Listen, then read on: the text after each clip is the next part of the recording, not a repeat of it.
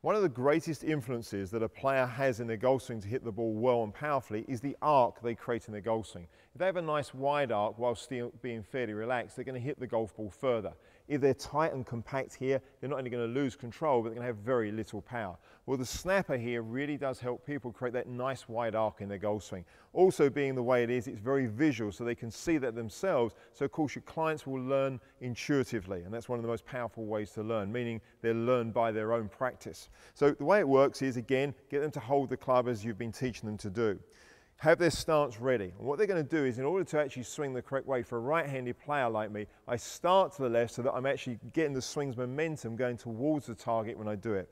And quite simply is keep the body fairly passive, but think of the arms and the actual snapper itself as creating a big arc going around the body this way. Okay, so you can see now that the snapper is actually creating a very big circle around the body. So the big muscles of my body are getting involved and I'm creating that nice wide arc. Now imagine that big wide arc going into the golf swing, how powerful that would be. They're creating the width that they're looking for in the golf swing and they're involving all of the body. So suddenly the arms and the body are working together to create that wide arc, which again delivers the maximum power. And we all know our clients are going to have the most fun when they're striking the ball well and hitting it further. So get them to work with that snapper on that exercise to create that nice big arc for them. Get to work.